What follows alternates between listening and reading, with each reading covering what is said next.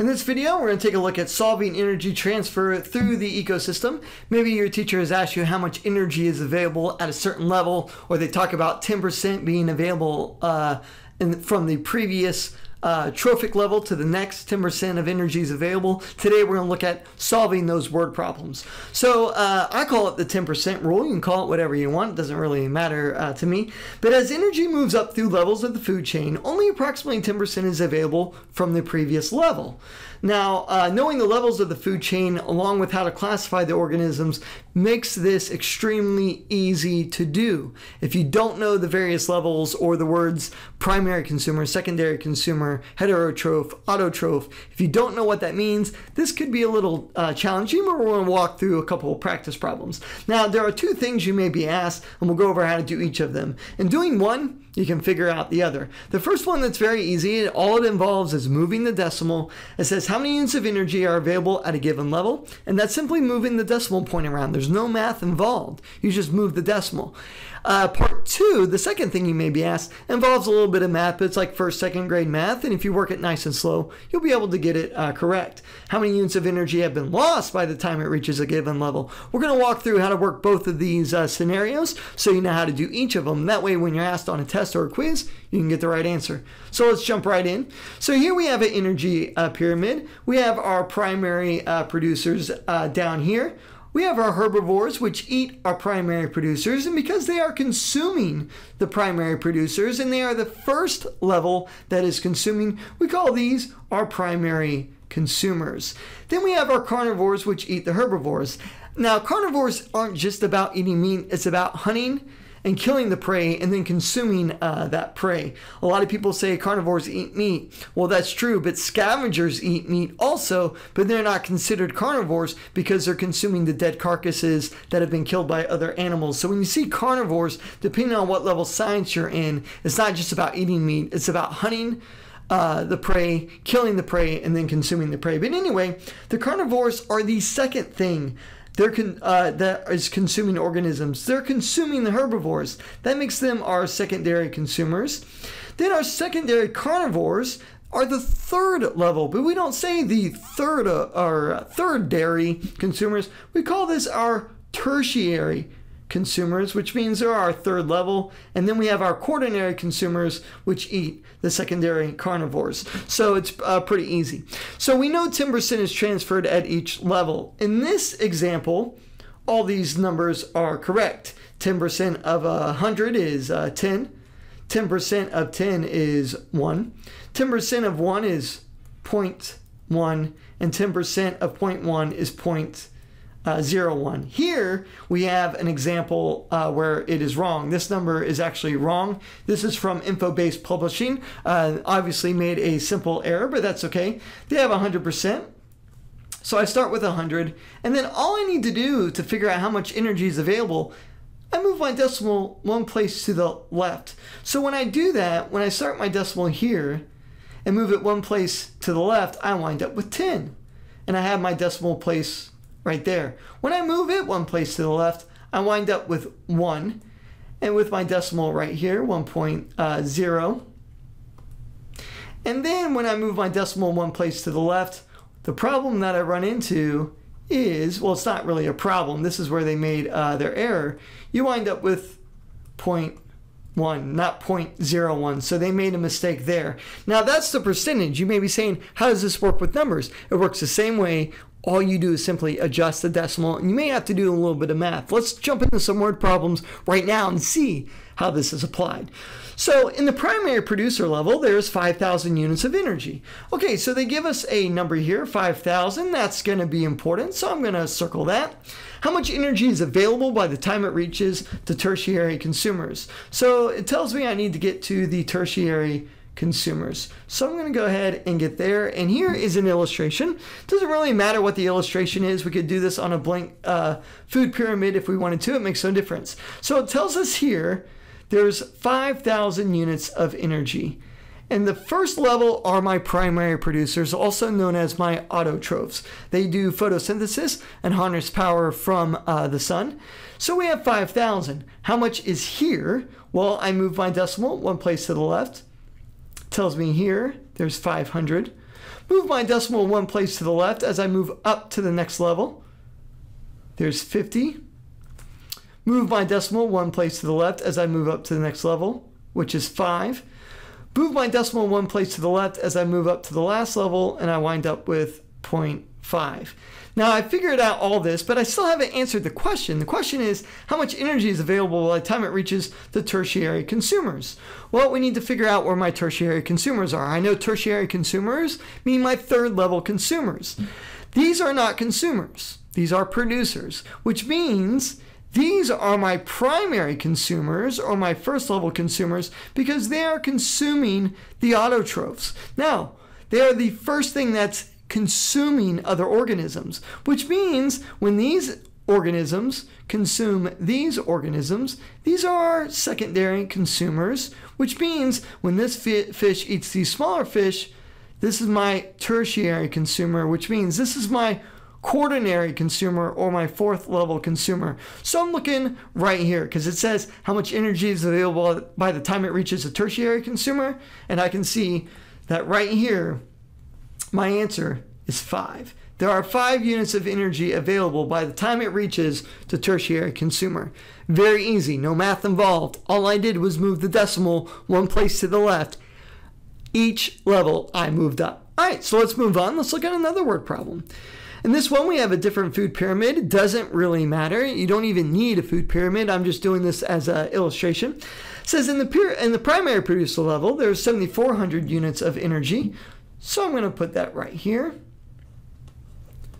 And then it says, so I circle that, that's important. How much energy is available by the time it reaches the first set of carnivores and how much has been lost? So we're looking to see how much is available and how much has been lost. And we need to make sure that we answer both of these. In my class, there is no half credit. It's all or nothing. So if my students did not answer the second part of this question, they would be awarded 0 marks. And they learn very quickly to answer all parts of the question. There's no reason to get half credit on this. You should be able to do both because we said earlier, once you figure out one, you can figure out the other. So the first thing we need to do, let's go ahead and fill this in. I know this is going to be 740 because I'm going to move my decimal one place to the left. When I go to the next level, I'm moving the decimal place 1 point to the left. That becomes 74. 1 place to the left makes this 7.4. 1 place to the left, 0.74. Okay, now that I have all these, I can answer the question. So the first part is how much energy is available? That's easy. There is 74. 74 units of energy are available by the time it reaches the first set of carnivores. How do I know that? Okay, so this is my primary producer. These are my heterotrophs because they're consuming the vegetation. These are feeding on these other organisms, which are meat, so therefore there are primary consumers or our first level consumers. So that's how we know that. Doesn't matter that there are the secondary consumers. It doesn't ask for the first set of consumers. It asks for the first set of carnivores, and you should know that carnivores hunt, kill, and consume their prey. So you got to watch out for that. And that's why I said earlier, if you know how to classify these organisms, it makes it a lot easier, especially as you get to some of these higher level questions. Okay, how much energy has been lost? Very easy. We started with 7,400. And we wound up to 74. So somewhere along here, we've lost some energy. How much has gone missing? Very easy. You're going to take your starting amount, which was 7,400. And we're going to subtract 74. And that will tell us how much energy has been lost. Doing a little bit of first grade math, you can figure this out. And it comes out to 7,326. 7,326 plus 70 is 7,396. When you tack on the 4, that gets us back to the 7,400. So I know that this is the right answer, doing some mental math.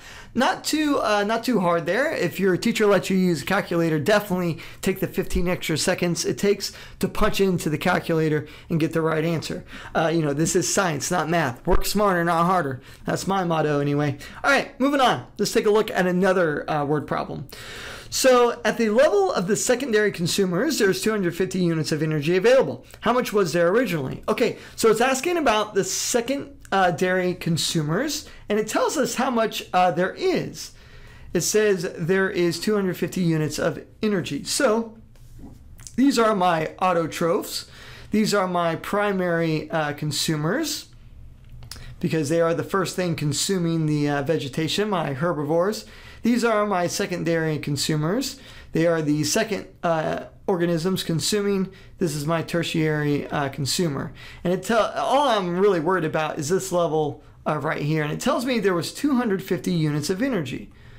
Well, how much did we start with? How do we know? Well, how did I get to 250 here from this level to this level? Well, I moved my decimal one place to the left, which means here I had to have 2,500. Because if I move my decimal one place to the left, that would give me 250. Well, how much did I have here that would allow me to get to 2,500?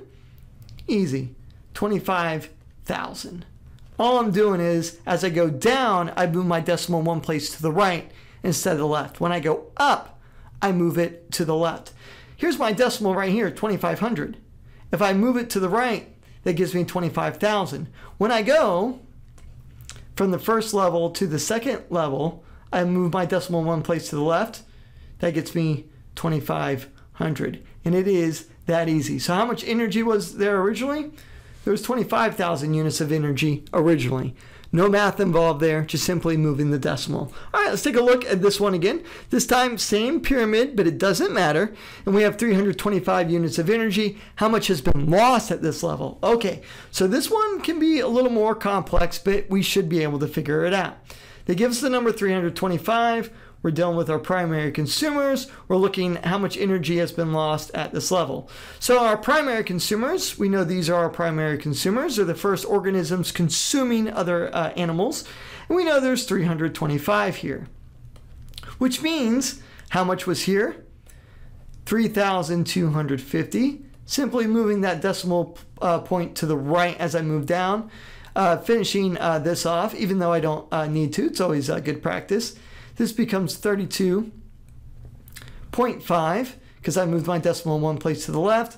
Here's my decimal. I'm going to move it one place to the left again. And here I have 3.25. How much has been lost? Okay, so I had a number here, and I want to know how much has been lost by the time I reach this level. This was my starting amount. This is what I finished with. So here we go in and we do some first or second grade math. And you can always punch it in your calculator. I don't have a calculator handy, but that's okay.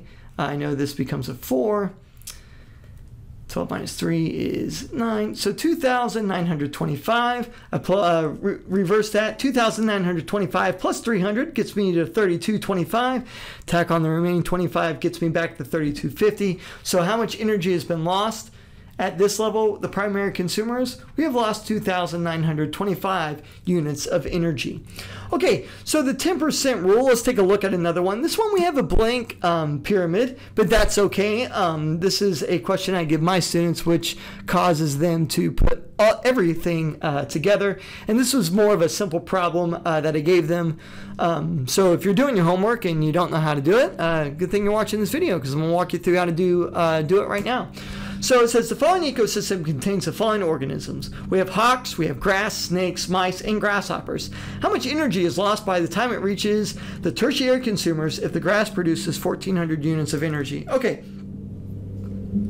The first thing we need to do here is we need to write down what our organisms are. So we know grass comes first. And we know grass comes first because they do photosynthesis. They are our autotrophs. Well, what's going to eat the grass? Well, that would be grasshoppers. So I'm going to abbreviate the rest of these because I don't want this video going on forever. That makes this 140. All I'm doing is moving that decimal one place to the left, which means this will be 14, this will be 1.4, and this will be 0.14. Now I can do the rest. So I've done grass, and I have done grasshoppers. What's going to eat the grasshoppers? Well, it's either going to be mice or snakes. Now, what is more likely? That the mice are going to eat the grasshoppers or the snakes are going to eat the grasshoppers? And that's going to be mice. Now, remember, this is a food chain, not a food web. In a food web, snakes might be eating grasshoppers as well, but this is a food chain. It's only showing one relationship, not all relationships, which means this is going to be my snakes, because snakes are going to eat the mice. What's going to eat the snakes? That would be the hawk or the hawks. And it says hawks. So that will be that. Now it says how much energy is lost by the time it reaches the tertiary consumers. Now I know tertiary consumer means my third level consumer. So these are my primary consumers or my first level consumer. They are the first thing consuming other organisms, which means these are my secondary consumers, which means this is my tertiary consumer. I have 1.4. I started with 14,000. Now, you don't need to write this out. This is very easy to do. What's 1,400 minus 1? That gives me 1399. And then I need to minus 0.4. That gives me 1398.6. I tack on the 0.4. That gets me the 1399. I add the 1. That gets me back to 1400. So how much energy has been lost? Going from here to here, 1,398.6 units of energy. So that looks complex, but it's really not. Using a little bit of common sense, we can figure out this ecological pyramid. The numbers, there's no math involved to figure these out. There is just a little bit of math, but if you have a calculator, punch it in, it's going to give you the right answer. If you're going to use a calculator, I strongly advise you enter it twice just to make sure you get the same answer. If you try to punch that decimal and it doesn't go through, you're going to get the wrong answer. Not because you didn't know what you were doing, but you didn't punch that decimal point hard enough. So if you do it twice and you get the same answer, more than likely you entered it on your calculator correct. So the other question that comes up is, where does the rest of the energy go? Only 10% transferred. Well, where does the rest go? Well, the law of conservation of energy states that energy cannot be created or destroyed, only transformed, which means we're missing 90%. Where does it go? And how does it start over again? If the primary producers are using these nutrients, where does it come? Where does the nutrients come from? They don't magically appear. So as we move up, we see there's only 10%.